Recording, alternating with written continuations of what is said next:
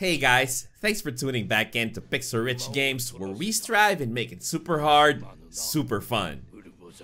In this episode of Age of Calamity, Guardian of Remembrance, we're gonna talk about one-handed weapon Link and the new upgrade that he got from his EX Enhance ability. Disclaimer, I don't want to redo my character guides just because a new enhance ability was added, nor will I do this for all characters. I'll only do this content for characters that I feel got the long end of the stick, and obviously, I think one-handed weapon Link got a huge buff. Let's head over to one-handed Link's information panel to see what was added.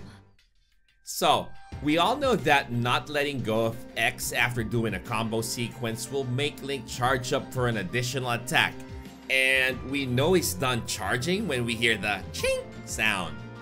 That was good and all prior to the update, but this was kind of a give and take type of situation. While holding that charged attack, Link will be very slow. So in my opinion, it wasn't wise to hold onto it for too long and sacrifice mobility. Now, Link gets this EX enhanced ability. While holding X to power up a strong attack, move around to perform a power dash. Excuse me. Initially, I thought this didn't really do much for us. I was basing my first impression from Link's shield surf when dashing.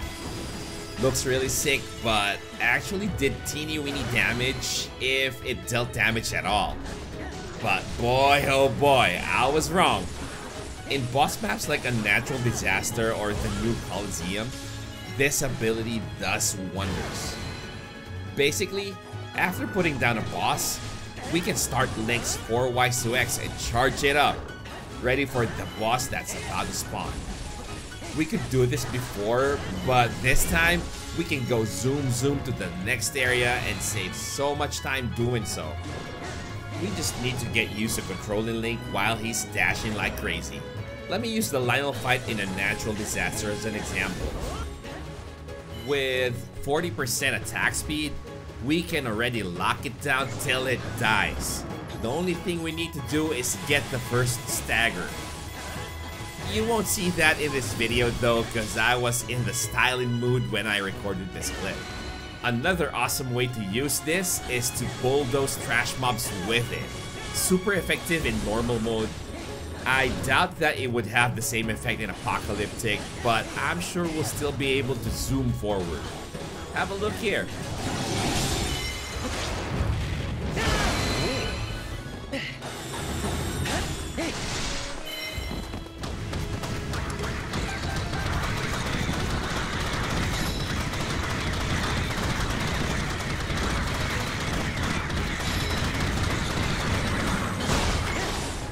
Wasn't that magical?